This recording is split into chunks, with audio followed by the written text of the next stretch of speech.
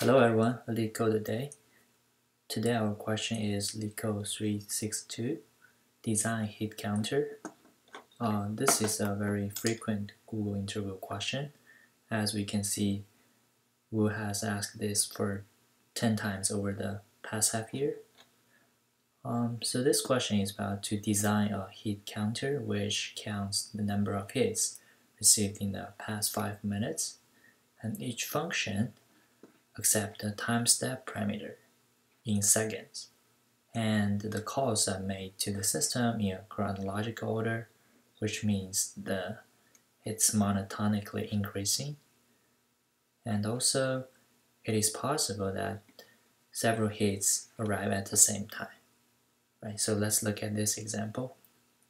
So first we create a new class, a new hit counter, and then we hit at time step 1 by doing this, right?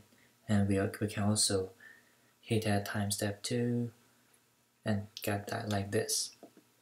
So after we use hit, we can use get hits here, right? So get hits can, if we call it, we can return the number of hits received in the past 5 minutes, which is 300 seconds, right?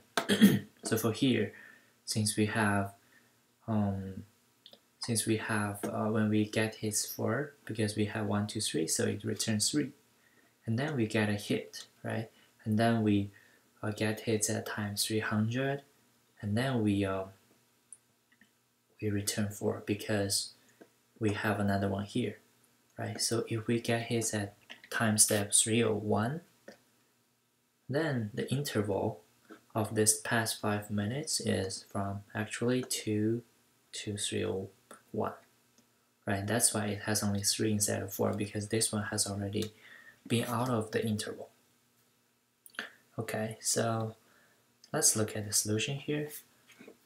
So since we are talking about the past 5 minutes, so we are thinking about a data structure called queue, because that's first in, first out, and we only want to remain the latest 5 minutes or latest 300 seconds, right?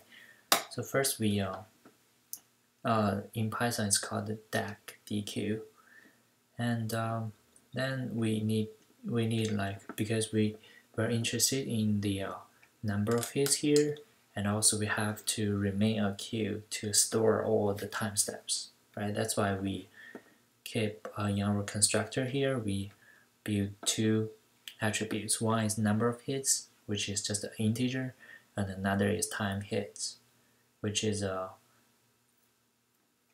queue.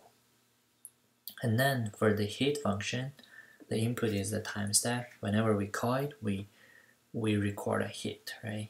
So in that case, if it's not a, so when the time hits, when this queue is empty or the last element is not time step, so that means because we are it's arriving in a chronological order, so if the last one is not the current time step, then all of them shouldn't be, right?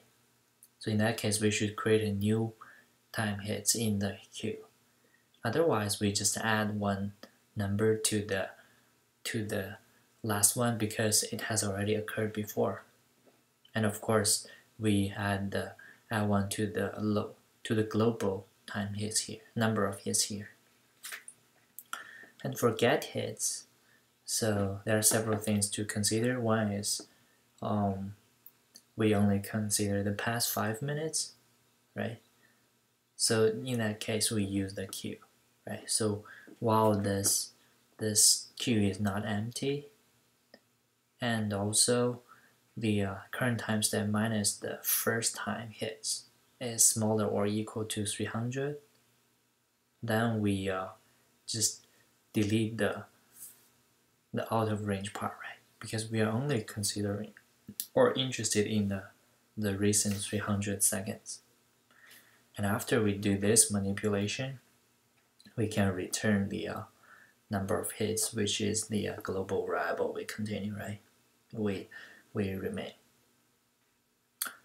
So yeah, this question we mainly use this queue data structure, and it's kind of design problem, so you have to make sure like everything is working properly. And for the time complexity, this function, because we only record a hit, so it's a big O1, it's a constant time. And for get hits here, the worst case scenario is big O n, and n is the length of time hits, right? Because every time we do this pop, it's a O1 manipulation. That's it for this problem. If you think this video helps, please like and subscribe my channel. Thanks for watching.